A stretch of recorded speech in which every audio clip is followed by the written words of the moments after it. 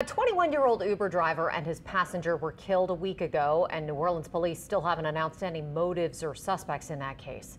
But now investigative reporter Mike Pearlstein is joining us with exclusive new information about how the passenger feared for his life after an earlier brush with the law. And Mike, police connected him to a brutal French Quarter attack?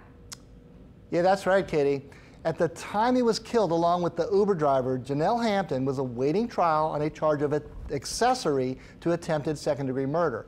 And that dark cloud of that case left him fearful. So young, you never get an opportunity to experience anything. That was John Banks Morgan, grieving the fatal shooting of his only grandson, Janelle Hampton. Like the rest of the family, he was devastated to hear about the double killing, which also took the life of 35-year-old Uber driver Andrew Stiller.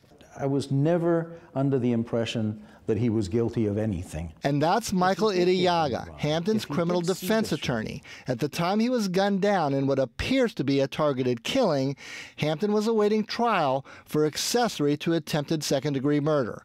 With no criminal record and the first in his family to attend college, Hampton was free on bail.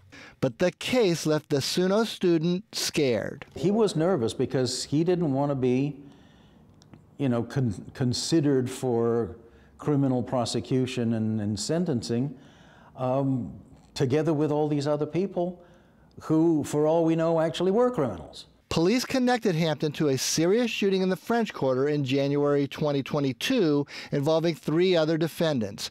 But Idiaga says his client was just a bystander and was puzzled when police arrested him first for obstruction of justice, then later the accessory charge. He was at best a witness and just didn't want to be involved at all.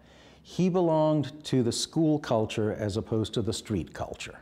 His attorney never thought Hampton's fears would be realized beyond missing class to make a court appearance. Tragically, they did. He was just, afraid to be swept up in this whole tragic thing.